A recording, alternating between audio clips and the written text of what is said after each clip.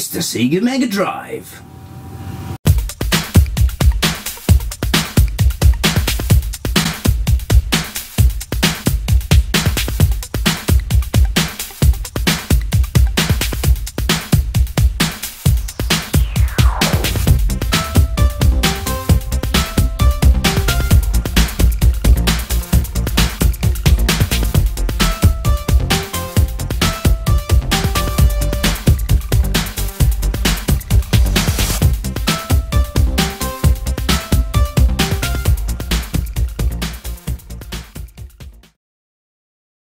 Hello everybody, welcome back here to show and to the Retro Cave of Wonders on Retro TV. Lots of new goodies to be looking at in future programs that have only just come in, like this weird 35mm camera sitting up here. But anyway, today's Sega Megadrive. We're going to be taking a quick look at it and some of the games. Now this bad boy came out in the early 90s. For all you people who do remember this left a mark on the video game war industry in the time. It was the 16-bit wars with blast processing and all that crazy stuff going on. But still, between Sega and Nintendo, they wanted to make an impression. So, taking a look at this, they made a big, bad and mean and in your home, so you had the power of the Megadrive. Now this year in 2017, Sega and Tectoy in Brazil were able, well, Sega gave Tectoy the license to remake brand new Megadrives. Yes, you heard it, brand new Megadrives. And I do believe it's already been released and reviewed on other programs.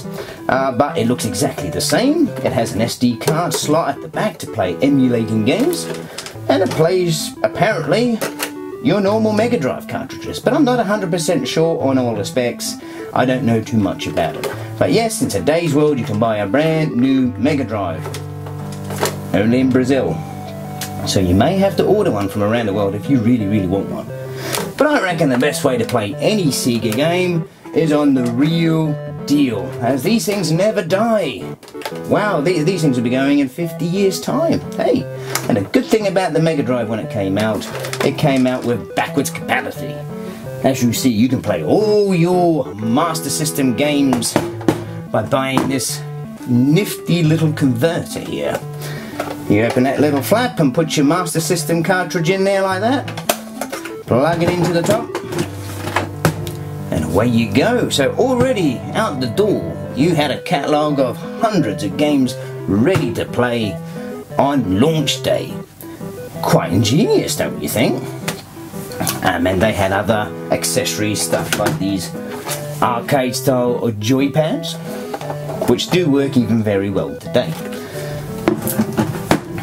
Now I'm not going to go into all the details on the Megadrive because you've probably seen it all on YouTube anyway, but in my opinion it's one of my best and favourite retro game machines, along with the Sega Master System. They come pretty close.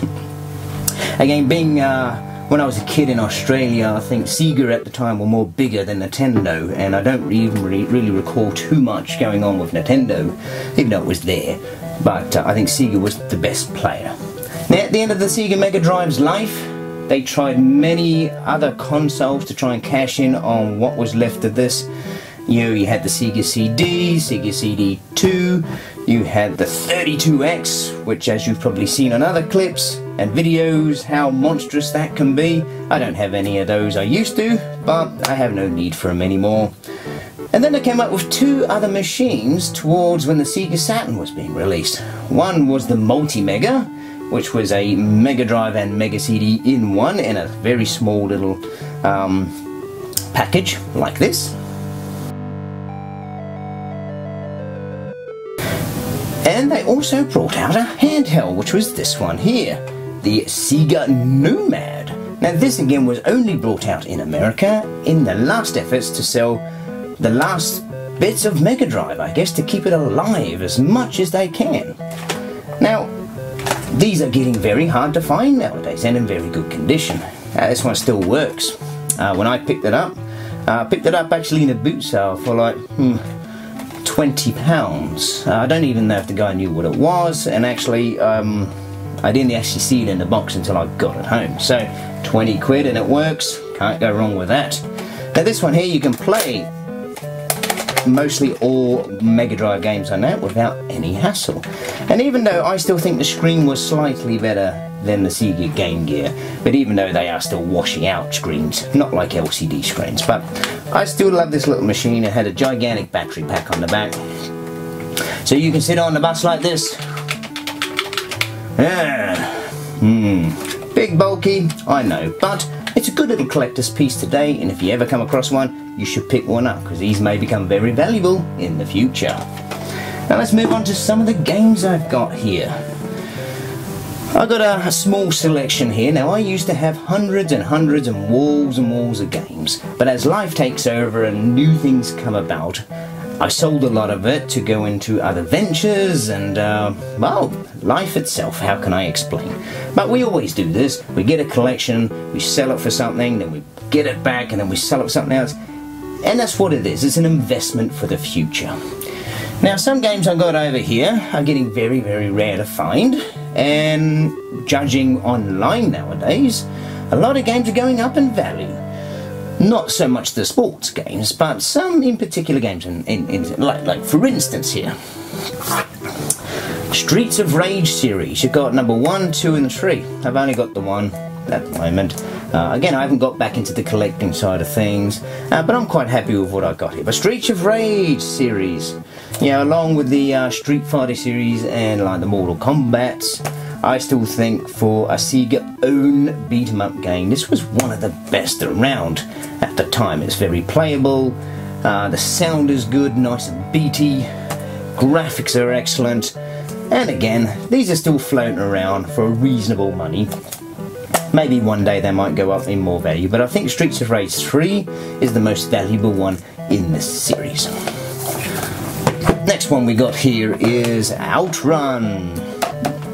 This one doesn't really often come up on online auctions or anything like that, but it does come up from time to time. Good little conversion, this one again, like all the Outruns, such a great game to play. And with the 16-bit power. I picked this one up for, I think it was about £10. I thought that was reasonable for the price. Not too sure what the value is of them today. Now another little rare one that's becoming more rarer in very good condition and hard to come by is the Ghostbusters on the Megadrive. Now out of all the Ghostbusters that came out on the 8-bit cartridges and Nintendo and Sega, this is completely different from any of those altogether, and it's probably considered as one of the better ones to get and play. You play as individual characters, you have different strengths, you have different maps, you've got completely whole different thing, and I tell you what, this works very well like a treat. And I do love playing this one, as you can get into it, it's got a big story to it, and hey, you know what, if you ever come across this one, do pick it up, because one day it may be worth something more than what it is. This one here is in very mint condition. It's not even, there's no damage on the cartridge or on the book itself. So I think I got this one from a collector, and it still has the hangy tabs. Good little investment, that one. Other ones we've got, classics you see a common of, which is Quackshot. We've got Quackshot here in this plastic cartridge. This one is an Australian copy. A lot of them were known to come into these little plastic cartridges. I got Green Dog. Good old Arnold Palmer's Tournament Golf. Yes, I think everyone known to man had this when they bought the Megadrive new, because it came out when the Megadrive first released. Other good classics like California Games. Yes, millions of these copies still floating around, and for rather cheap money. And again, very good graphics and great sound. Of course, they left out a couple of events on this one from the Master System conversion. And moving right along. Now, I also collect a lot of magazines, advertising brochures from the era, and here's a couple here just to show you what I've got. First one here is the official Sega Megadrive Power Tips book. Coming out in 1991, I believe, and in England it sold for £9.99 through Virgin. Excellent. Now, this one's a little hard one to come by nowadays, and I've don't often see it appear. But this one is good for a lot of reasons. For the early days of the Mega Drive, it has almost a lot of the most popular games it has in there. All your hints and tips. It even shows you cheat codes to get through the games. You've got Afterburner 2, Altered Beast, Battle Squadron, and so forth. And as you see, hundreds of games in here, from Moonwalker all the way to Space Harrier 2.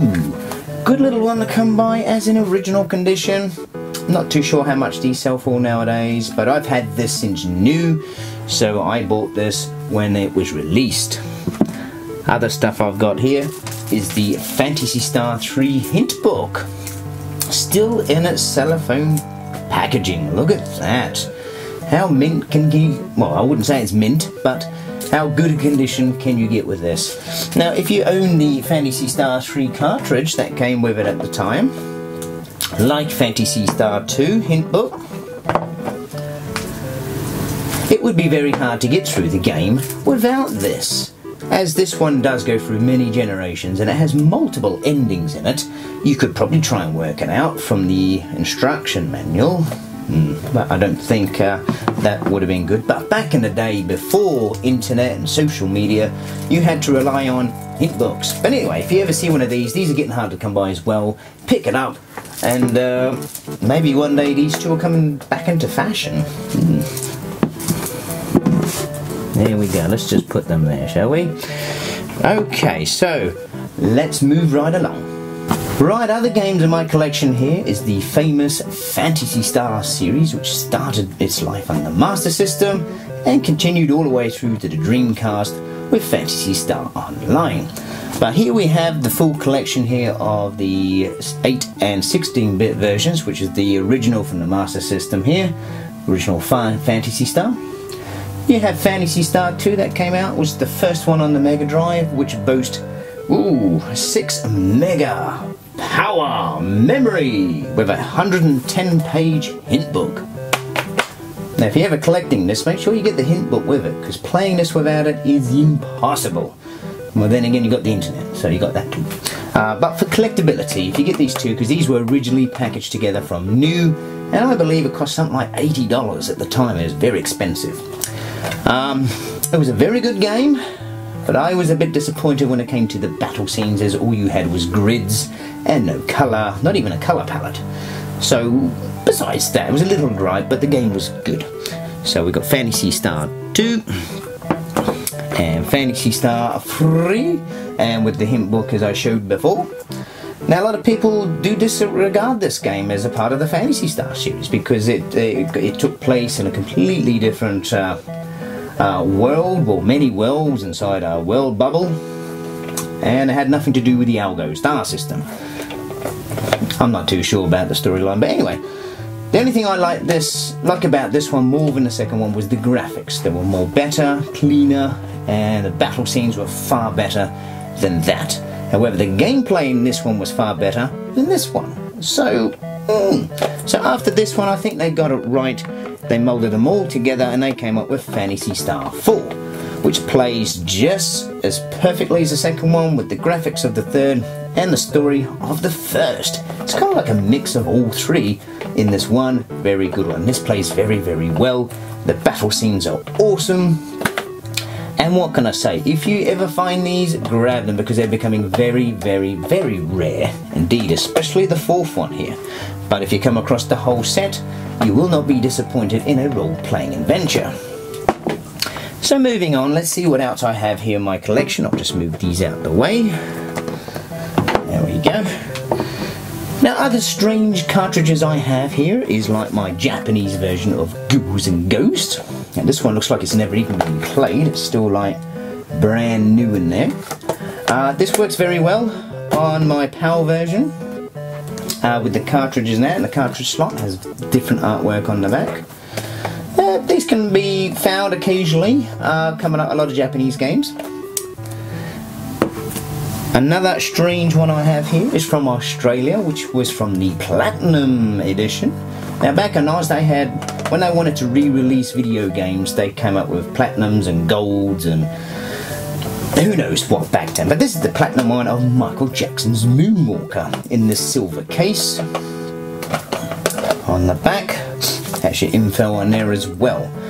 Again, I pick up a lot of games in there, and the way you can tell they're Australian is they have the different ratings in the corner there, as well as other different slightly variations. Especially you've got the big stuck sticker on the side. If you wanted to get through the game, you used to ring that phone number and they'd give you hints to get through the game. Another little rare one, but I pick a lot of weird ones up when I go back to Australia. Other ones I got, simple ones like the Flintstones. We got Busby, Claws Encounter of the Third Kind 1 and 2. Busby, that was supposed to be the new mascot before Sonic came along. Good games, work well. Centurion, not too sure about this, it came with a big pile of games, I've never played this one. Theme Park, yes, one of the first games to come out on any console that you could build your own theme park in, and it did actually work well, had a lot of bugs in it, but you could still play it, and the idea was to build your theme park without going broke. Of course, spawning from that came games like Roller Coaster Tycoon series, and that went very well, but this is still hard one to come by. Yes. Zany Golf, another hard one to come by. Came out originally when the Megadrive was launched. It's a golf game, crazy golf game with many different, I think there's only about 6 courses on here.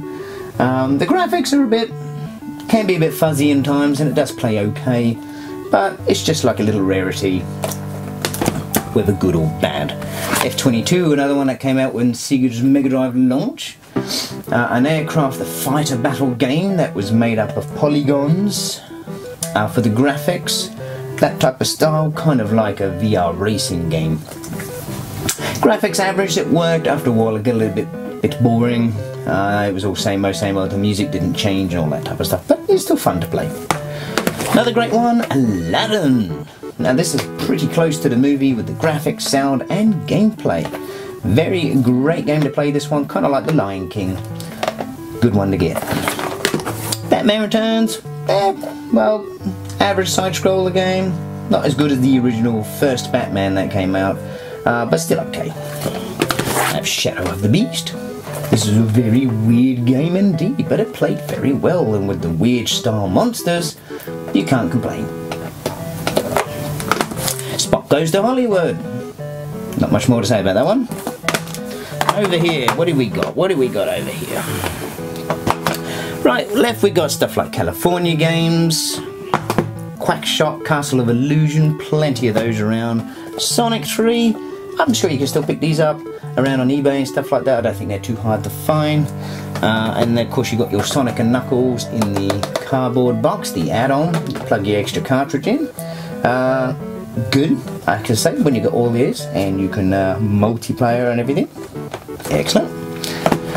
Sports games, yeah, not much to say about them, but they never really worked well, did they?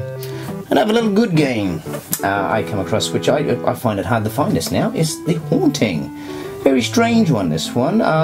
You go around the house and you haunt them. You got to get the people out of the house, and that's the name of the game. You jump into a washing machine, a car, you lounge, and then you try and scare people.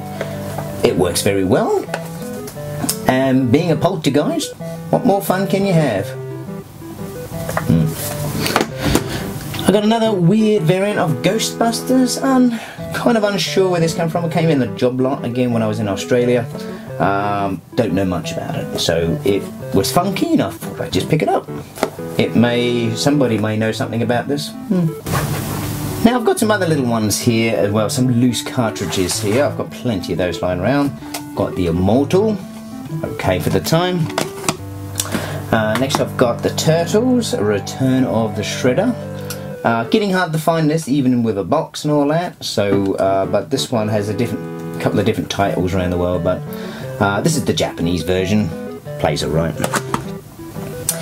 We have a Phantasy Star 4 Demo Plus cartridge. I think it was just a demo to show people what the game could do. Again, it was in a big job lot of cartridges. Don't know too much about it. And some soccer game. Yeah. Anyway, that is my short collection here of Sega Mega Drive and the games. I have hundreds more lying around on shelves, as you can see, but this is just some of what I got today, and just to show you a little bit about why I like the Sega Mega Drive. It's good, it's robust, it'll be around for at least another 50 years or so, and people will still be playing this stuff in many years to come, when PlayStation have long gone. So if you like your retro games, go and pick yourself some up today. And again, these games are, some of these games are getting harder to get now, so you know they're going up in value. So they're a good investment as well as good gameplay. Anyway, for now, hope you enjoyed the show, and we'll see you on the next one. Bye for now.